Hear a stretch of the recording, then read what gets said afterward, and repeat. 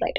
Now, after size, that is the atomic radii, covalent radii, or ionic radii, or cationic radii, or the anionic radii, let us come back to the next concept, that is ionization enthalpy. Okay, ionization enthalpy, it is also denoted as I dot E or ionization potential.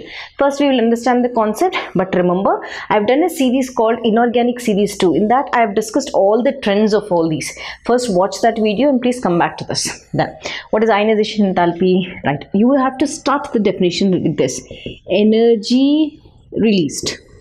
Okay, energy released. When is this energy released? When your,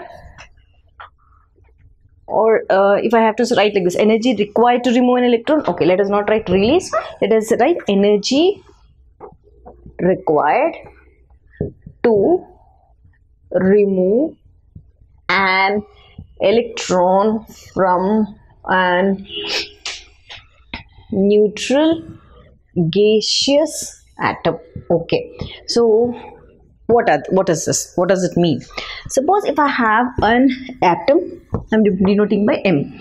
This is in gaseous state. Now what am I going to do? I'm going to remove an electron from this. So I'm writing minus electron.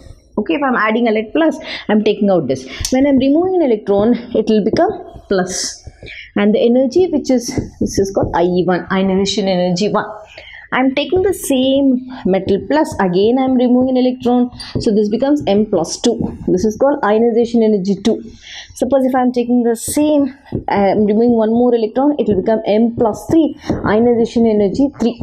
It goes on like that. Done. Now, according to the sequence, what is that? It is always IE1 is greater than, okay, if I have to say, right, let us assume whether it is greater or not. More and more you need to remove electron from the ion, which is difficult. Is this is difficult or this is difficult, right? So if I have to speak about the concept, let us assume in this way: smaller the size, more and more smaller it's becoming. For me, it's very difficult to take out the electron. So remember, IE3 values are greater than IE2 values are greater than IE1 values. So what is the unit for measuring this? You can measure ionization enthalpy as electron volt per mole, kilocalorie per mole, or kilojoule per mole. These are the units.